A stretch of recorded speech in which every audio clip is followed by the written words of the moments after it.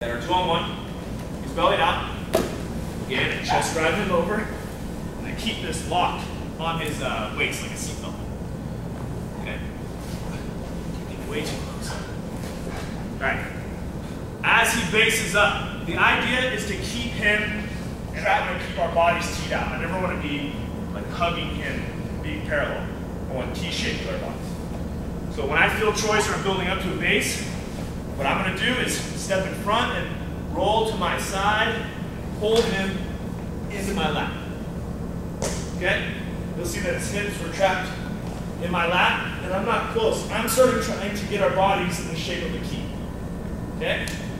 When I tilt, I'm pulling everything in tight, pulling with my elbows, trapping my elbows, pinching my elbows in, and now the inside leg, the leg that I was riding on, left leg for me, is going to always be pointing to the sky. My foot's going to be posting on the mat. This helps keep him trapped in my hips. If it's down, he can just roll away. See that? So I have to lean it up skyward. The other foot is going to trap the outside knee or foot and help maintain him in. As Troy starts fighting off his back, see how I elevate it? We start trying to kick out and different stuff.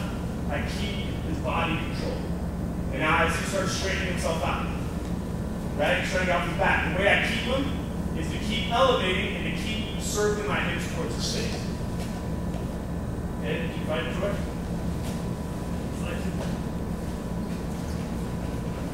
There's a lot of motion going on at one time there. That's the basic premise. That's the basic premise for almost all of our step in. Hold him into my lap, arch him over. Where's my right knee going now? Because I'm on the right side this time. Skyward, what's my left foot doing? Okay, and I'm pulling that tight waist in, pinching my elbows together, and I'm going to keep circling my hips toward him as he's fighting. And when we get here, I want your partner to fight. Get it, and then say, okay, get off your back. And you're going to try to hold him there at least for a 1, 1,000, 2, 1,000. Ready, set, go. 1, 1,000, 2, 1,000, 3, 1,000. Right, all you gotta do is this on your carpet. Base, 2-on-1 like you're riding a bicycle, suck it in, pull your hip, inside knee up. Outside leg hook, hooking the leg. Remember, to keep him here, I keep stepping, pulling, looking up. Stepping, pulling, looking up. Stepping, pulling, looking up. Work from the other side. Pull it in my lap. Inside knee up. Hook. Step, pull, look up. Step, pull, look up. That's how I keep him in my tilt. And I'm really doing that motion as much as I need to keep him pinned in there. Troy, while I was coming in here and drawing tilts, you know, warming up. If I'm a tilt person, I'm just going to come in nice and easy. Troy's not giving me 100%, right? We're just warming up. Go to the other side. Pulling them in. Okay, Troy's fighting. Step and pull. Step and pull. Like chops. Okay? And I'm looking cross wrist. And the difference here is I don't even have to necessarily break him down. Although breaking him down is nice because at least I won't wave him. But I don't even have to get this inside control. I can just be on the outside. So a little bit different grip. Wrist and elbow rather than a 2-on-1. Now, when I'm here, I definitely want a lot of shoulder pressure down into him. Digging my shoulders in, pinching my head to that elbow. And I want to give him the illusion that he can't get up. Or not the illusion, I want to make it tough on him so he can't get up. And the way I set him up for this tilt is I make it miserable to be down there. I want him going, oh God, this sucks, I'm pinned down. You know? And then all of a sudden he's like, awful. And he's like, oh, sweet. Chance for me to come up. That's what I want. I'm baiting. It's fishing. Okay? So I'm pressuring, and all of a sudden I just let him up. And he bases up. 9 times out of 10, that's what the guy's gonna do, is gonna take the opportunity to come up. So my tilt's a little different. I'm not pulling him into my lap like I was before necessarily. I'm gonna keep my grip the whole time, wrist, elbow. I'm gonna take that elbow hand and stick it inside. Okay, and as I do that, I'm tucking my head under. So I put my head and elbow down there between his legs.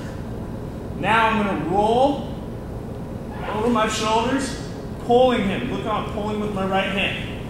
And now watch the position. Where am I gonna end up? Knee in the sky, knee hooked, teed out. Now, it's exactly the same move. Troy starts fighting now. finish. Bicep tilt, what we call this. So I'm hooking his bicep and his wrist. He's based out here. Elbow and head inside. Gotta get both. Elbow, head, rolling, pulling. As soon as I hit, see I'm already stepping, pulling to that teed out position. Now, pull a little bit tighter here. It's much tighter than the first tilt. You should have a much easier time holding in there. Okay? One quick variation that you can toy around with, especially if you already know it. If you don't know the bicep tilt, stick to that. Head and elbow inside. But what some people also do is they'll thread the whole arm through.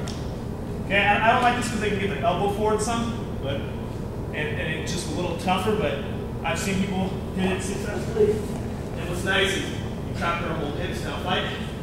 It's way easier to hold them over. In this position, a little tougher to get. You can hold your navy and hold the wrist tight.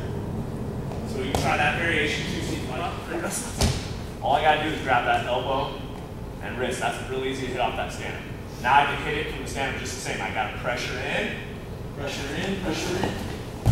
Roll. That's a standing bicep. Questions there?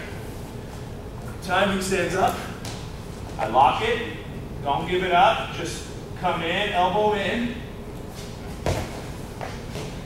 Roll through, squeeze one tilt. Okay, he starts fighting. A lot of times I can use this as a setup. I might not even be feeling like I'm going to hit this. He starts fighting out. When he does, I hop to the other side, shoulder down, and go ball and chain. So I'm taking my outside hand, the hand that has the elbow, not the hand that has the wrist, and coming between his legs. And lock it. See the other side? So I hit my 2-on-1 tilt, and a lot of times this is exactly what the setup is. I just hit this to break him down. He starts fighting out, bellying out. He bellies out. I hop to the side, locking. Okay? So let's do the other side. So I have the wrist, he's bellied out. Okay? I'm keeping that wrist pinned under his hips. I'm going to come underneath from my ball and chain, and I'm locking his wrist and forearm. So arch your hips up, arch your head. I'm trying to grab as high in the forearm as I can so that when he starts pulling it out, pull it out, put it out. Keep pulling. It'll slide down to the wrist and you still have control. If you start down here and you start pulling out, you're going to lose it. So the higher up you grab, it's like having more rope, right? You know, anyone do rope swing in the lake? Anyone grab the very bottom of the rope and jump? You know, hype up that thing. So you know you're going to slip some, and if you slip, you want to have a chance at least at holding on, right? So no one goes, oh, I'm good. I'll scrap right here. Okay? So keep that in mind. Grab the top of the rope, and then if it slides down, great. Whatever. It slides down as long as you keep it. So he might be pulling out, but I'm able to hold it a little longer that way. Now the tilt, breaking down. I no longer need the wrist because I have the hand that's under the waist and under the hips grabbing the wrist. My other hand's going to come in and scoop in this little hole, this little pocket in his elbow. Now, don't be nice. Nice would be this. You know, just, hey, come on, let's go. Troy doesn't respond to nice.